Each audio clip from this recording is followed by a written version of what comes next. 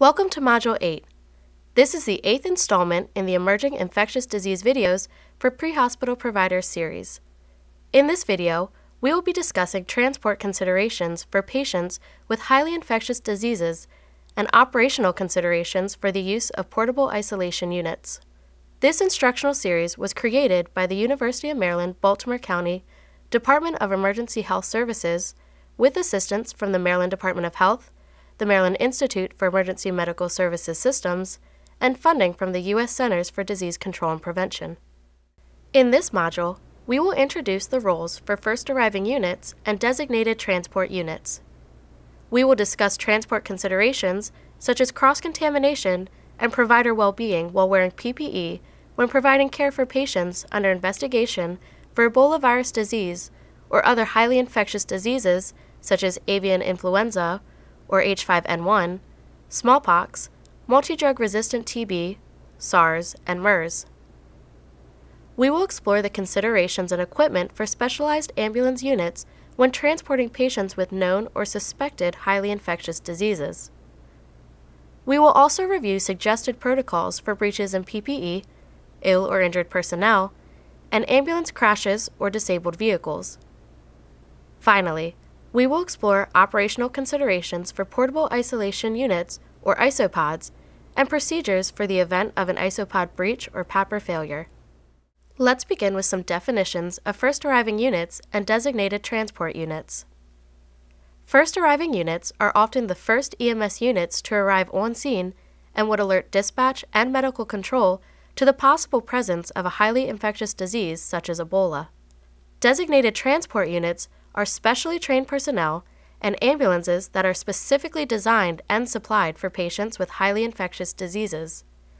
These units would assume patient care from the first arriving units and transport the patient under investigation to the designated hospital. Now that we understand the roles of first arriving units and designated transport units, let's discuss some important considerations for patient transport for those with suspected highly infectious diseases. Methods to decrease the risk of cross-contamination. Providers can use the following techniques to decrease the risk of cross-contamination while providing patient care. Perform regular hand hygiene by washing your hands and using alcohol-based hand sanitizers before and after patient care. Request for the scene to be secured by hazmat and local law enforcement as needed. Do not allow family members or patient belongings in the driver's compartment. Limit the use of needles and other sharps as much as possible. Use appropriate decontamination methods to clean the stretcher wheels between patient care areas and other medical equipment that may have become contaminated. Transfer clean medical records between providers and the hospital. When providers are in PPE for up to 4 hours at a time, please consider the following.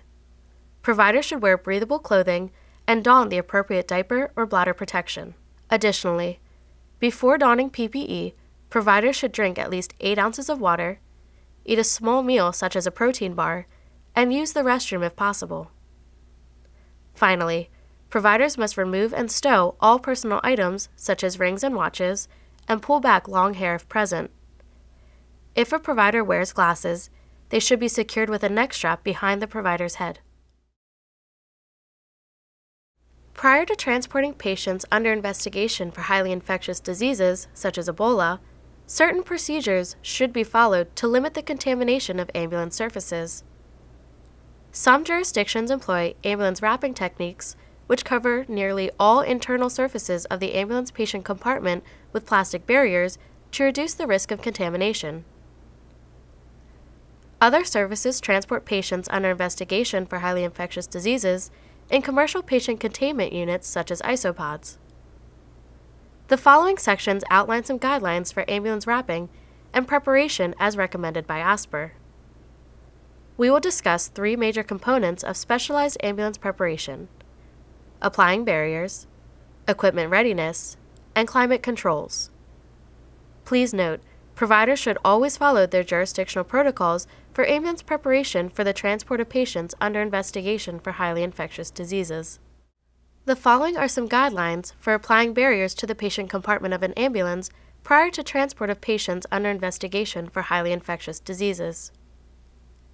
Providers should apply clear plastic sheets or a similar impermeable barrier to the ceiling and duct tape them in place. When applying barriers, be sure to overlap all seams by at least 1 inch. Apply sheets to the walls of the patient compartment, cutting holes for air supply and exhaust vents. Providers should then seal any passages between the driver compartment and the passenger compartment with plastic sheeting and protect the floor and benches with clear plastic sheets, cutting holes for the stretcher locks. A large bag or plastic sheet may be used for the jump seat, and the stretcher should be protected with an impervious sheet. At this point, all surfaces should be protected by plastic, and providers can move on to preparing their equipment for transport. When transporting patients under investigation for highly infectious diseases, it is beneficial to prepare the necessary equipment prior to any contact with the patient. When preparing the ambulance, alcohol-based hand sanitizer and a spill kit or absorbent disposable rags should be kept immediately available. Essential medical equipment should be stowed in the patient compartment and sealed inside a clear plastic bag for easy access. Providers should pre-pack medical supplies into individual plastic bags with sliding closures for ease of access. Services may elect to reorganize the bags or kits to minimize any extra contents or to make cleaning easier. Additional medical equipment should be stowed in the patient compartment behind the impermeable barriers, protecting it from unnecessary exposure, but available if needed by cutting through the plastic. Finally, oxygen delivery kits should be stowed in the patient compartment and sealed inside a clear plastic bag for easy access. Services may consider using a manual disposable suction unit. The final component of specialized ambulance preparation we will discuss in this module is climate control. All climate controls should be set for fresh outside air, not recirculating air. Additionally, the ventilation system in the driver compartment should be set on high and for fresh outside air. All vents should be open, and the exhaust vent in the patient compartment should also be set on high. Please note, if a commercial patient containment system is used, these guidelines may be modified accordingly. Now that we have discussed some guidelines for ambulance preparation, we will review the procedures for applying PPE to patients prior to transport, also known as patient wrap procedures.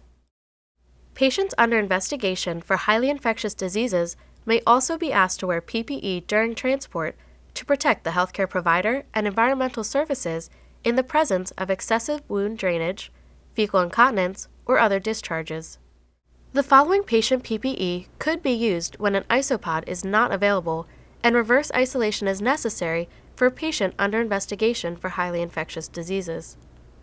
Patients must have an appropriate mental status and low anxiety level to be able to follow instructions to apply the isolation suit. They also need to be able to tolerate a surgical mask, nasal cannula, or face mask with oxygen as needed. Consider administering anti-nausea medications and monitor the patient for overheating during transport. Providers may consider applying ice packs if the patient appears to be overheating.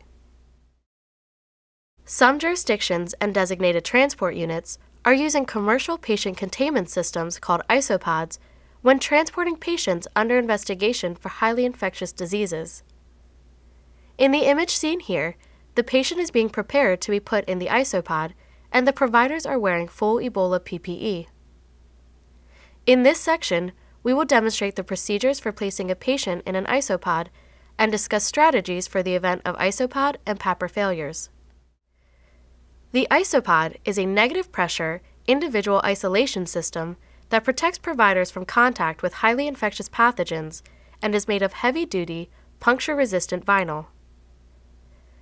The blower batteries have a 4-hour run life, and the filters have an 8-hour filter life. The isopod is equipped with gloved access points for access to the patient. Pass-through ports at either end of the pod allow for IV, oxygen, and other line access to the patient. 5 flexible arches allow for work and patient space, and a restraint strap system secures the patient during transport. In this video, you can see providers preparing and constructing an isopod for patient transport. Isopods take an average of 5 to 10 minutes to set up. Pre-hospital providers should follow their standard operating guidelines for setup and patient care activities and consider the use of a bariatric stretcher when using an isopod. The first step in construction is to place the isopod on top of the stretcher and unroll the unit so it spans the length of the stretcher. Secure the pod to the stretcher using the straps and set the spines aside for later use.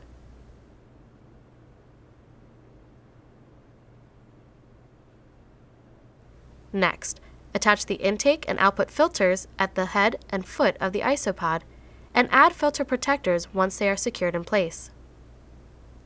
Connect the flexible arches and secure them over the isopod using the spines.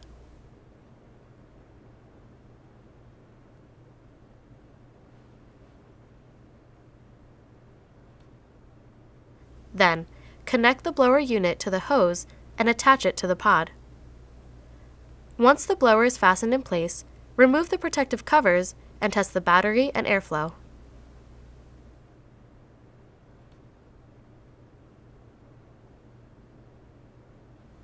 Check the integrity of the arches and spines before raising the vinyl sides and zipping the unit closed from foot to head.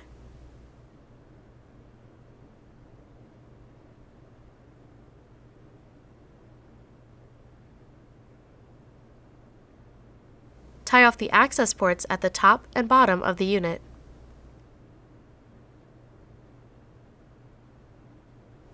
Once the unit is secured, turn on the blower unit and HEPA filter to initiate negative pressure airflow through the unit. Once the isopod is constructed, it must be prepared for patient use. We will demonstrate this process in the next video. Providers should always follow the manufacturer's instructions and guidelines for isopod construction and use.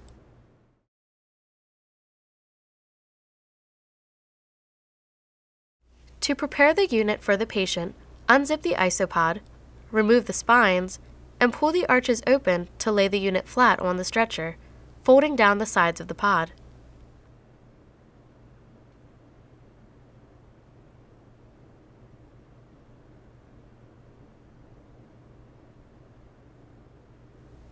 Next, providers will apply sheets and chucks pads to the stretcher. In this video, the providers place an optional sheet with integrated patient movement straps on the stretcher first, followed by regular stretcher linens and chucks pads.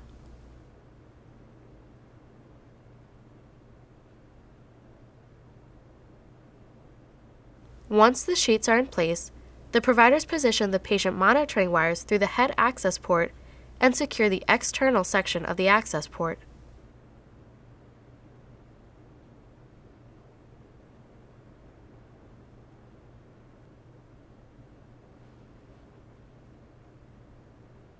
The unit is now ready for the patient to be transferred to the stretcher.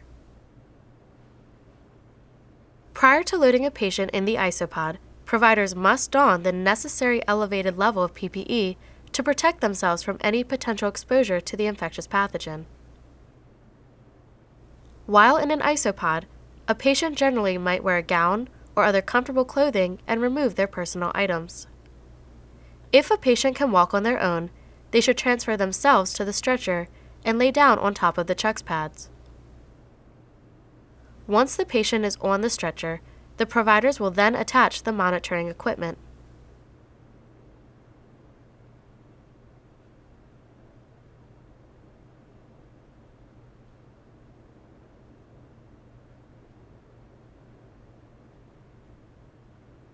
Prior to closing the isopod, providers must disinfect their gloved hands with EPA-registered disinfectant wipes to minimize the chance of cross-contamination.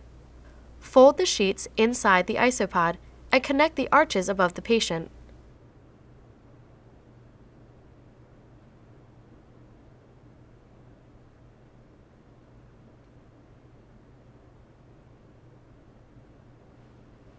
The arches will then be connected and secured by the spines.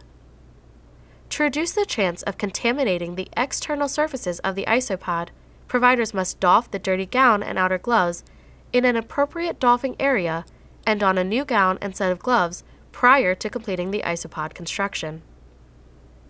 Place any necessary resuscitation equipment inside the unit with the patient. Bring up the sides of the isopod and zip the unit from foot to head. If a spine becomes dislodged during this process, place it back into the arch using an EPA-registered disinfectant wipe. At this point, providers can raise the head of the stretcher to make the patient more comfortable and ready the monitor, oxygen, and stretcher for transport.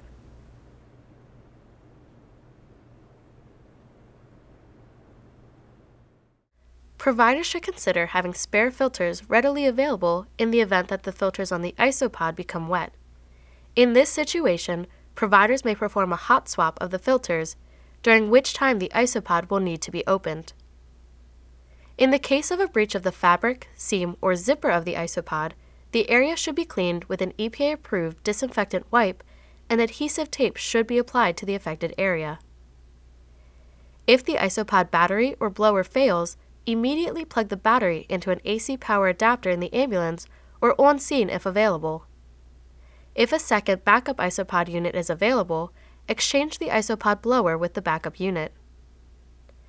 After completion of each of the steps above, providers should disinfect their gloved hands with an EPA-approved disinfectant wipe, remove and discard the gloves, perform hand hygiene with an alcohol-based hand sanitizer, and don new exam gloves. The exterior surface of the isopod should then be decontaminated with an EPA-approved disinfectant wipe.